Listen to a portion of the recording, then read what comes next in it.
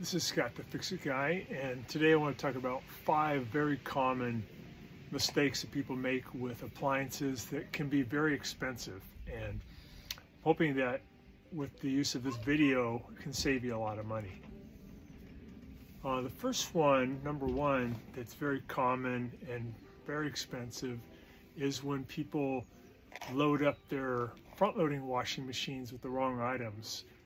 Very common that people will put in things like weighted blankets, which are pretty common now. They want to clean them, or bathroom mats, or sleeping bags, pillows, a variety of different things can end up really damaging and being very expensive for your washing machine.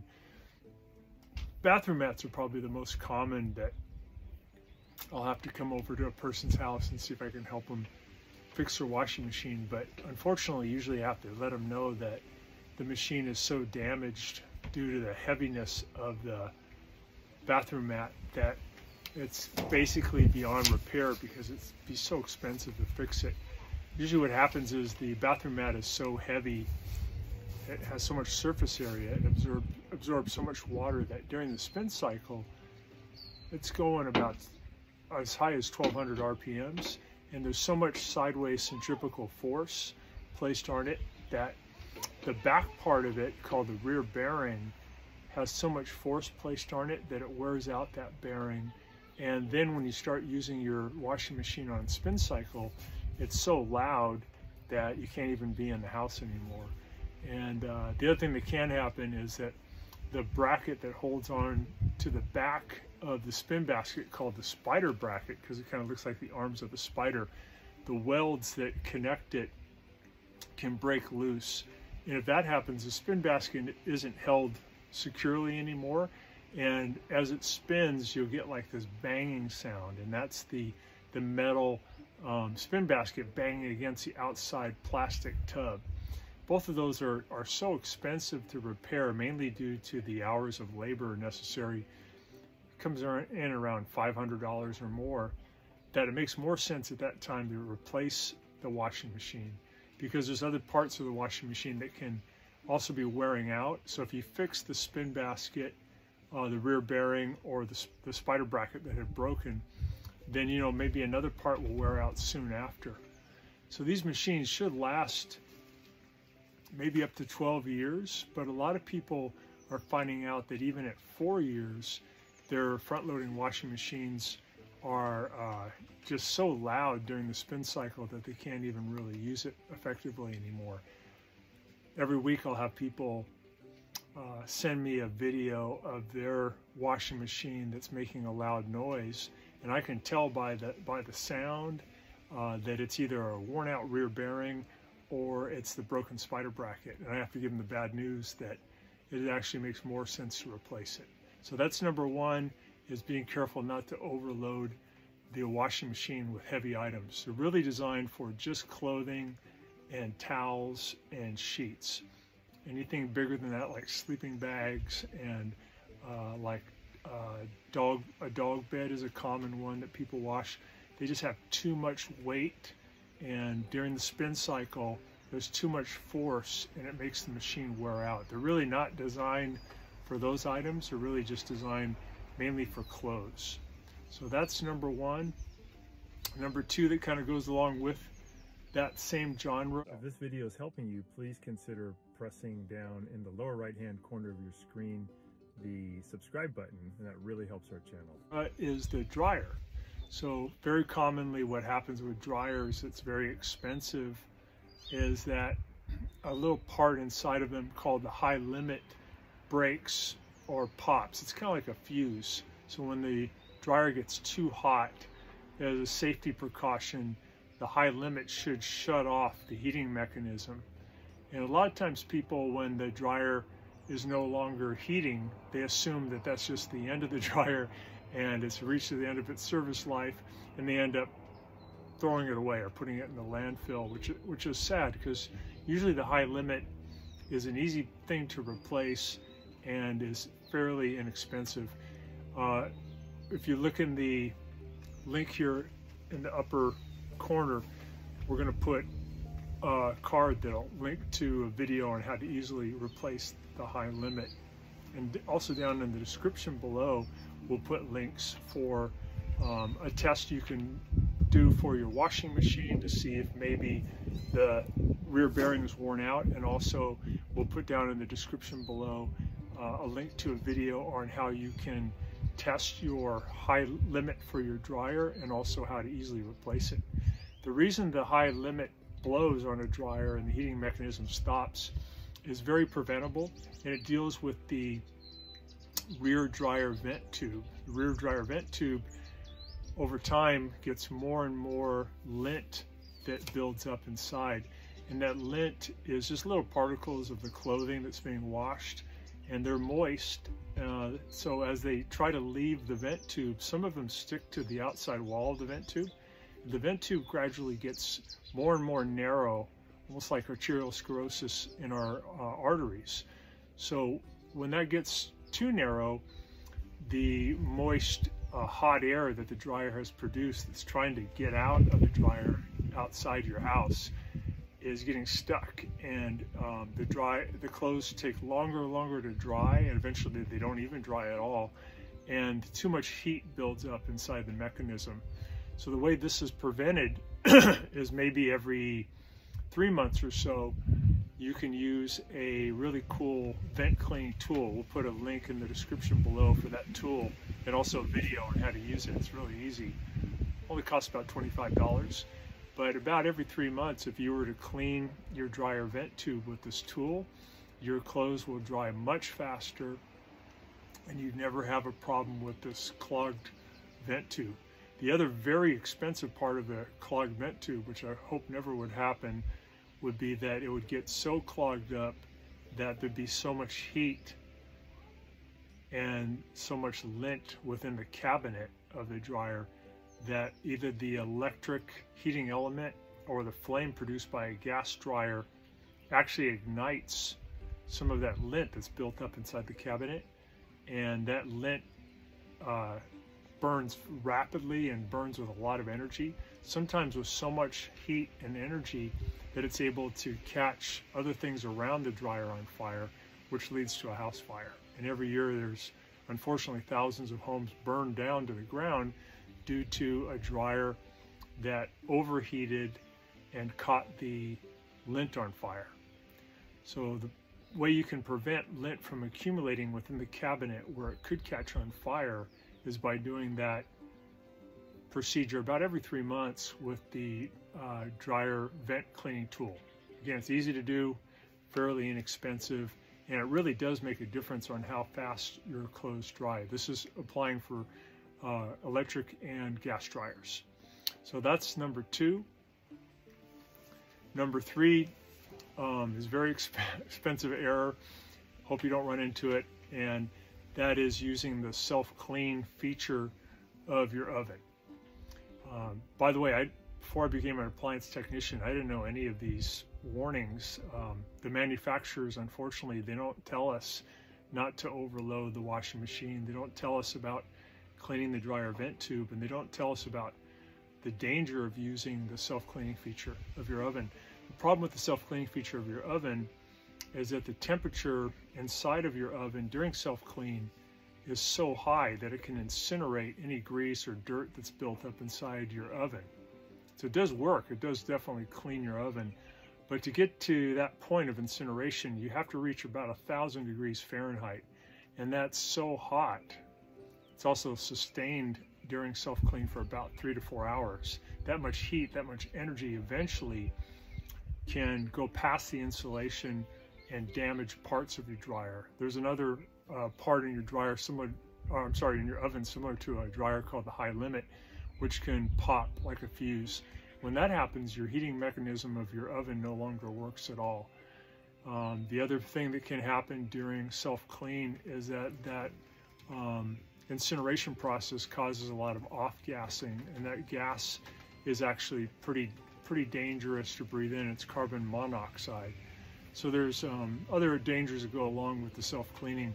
We'll put a link in the description below on a video that talks about the danger of the self-cleaning, and also some articles that I wrote about that for Family Handyman magazine. So these are things that, again, commonly we don't know, and we figure that, you know, the oven is designed to be able to do the self-cleaning.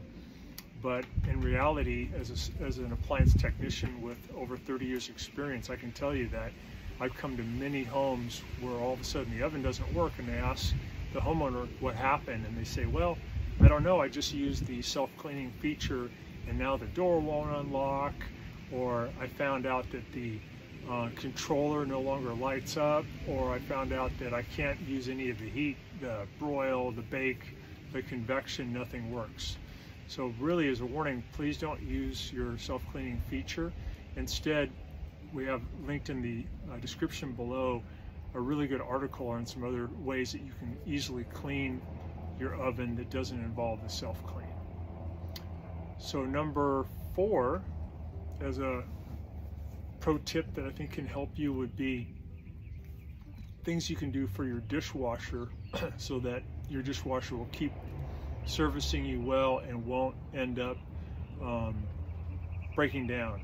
And the main thing we see with dishwashers that is a problem is their inability to drain the dirty water that's accumulated inside the dishwasher. And this is almost always caused by user error. And again, they don't get warned about this. I never knew this.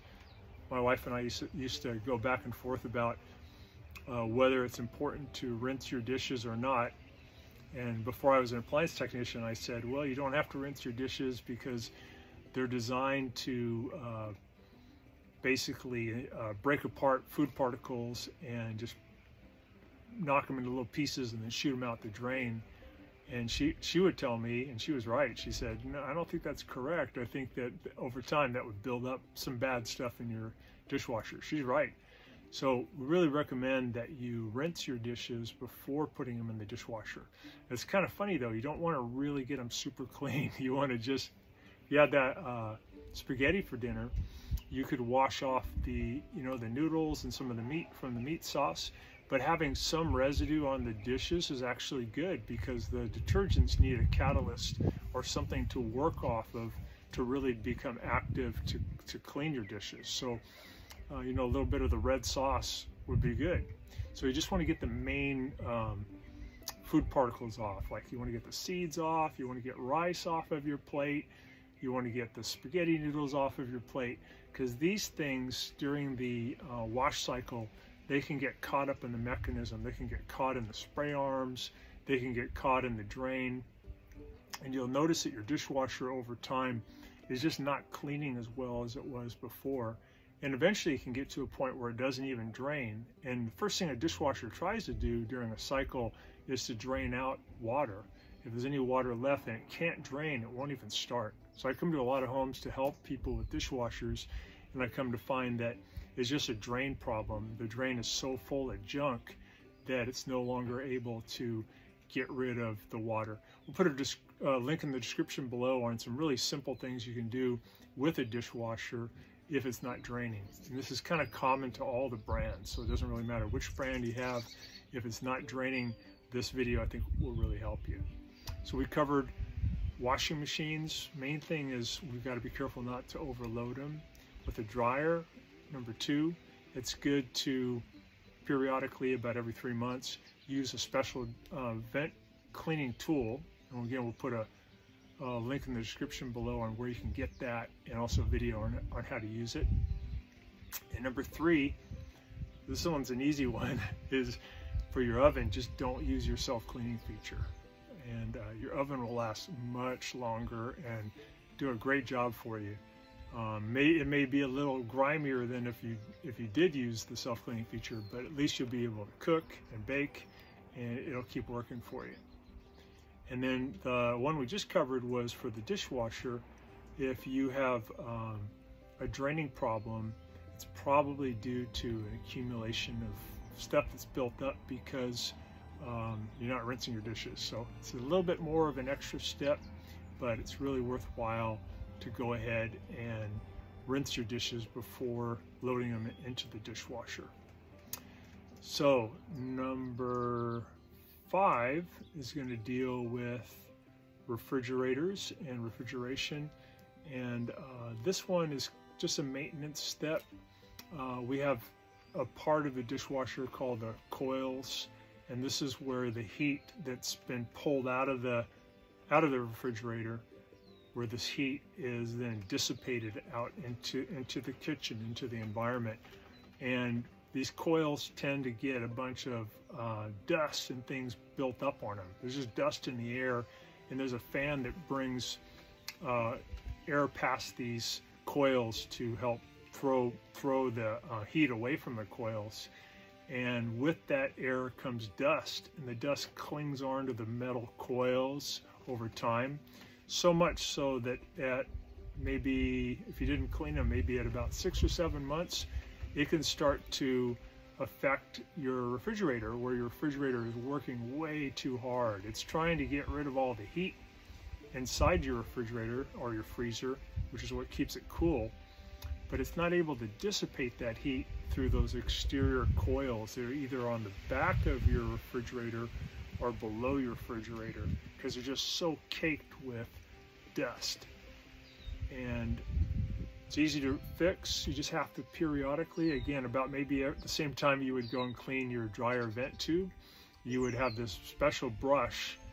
It's pretty cheap and easy to use to go in and clean the coils either underneath your refrigerator or on the back of your refrigerator. So we'll put a link in the description below on how to do that.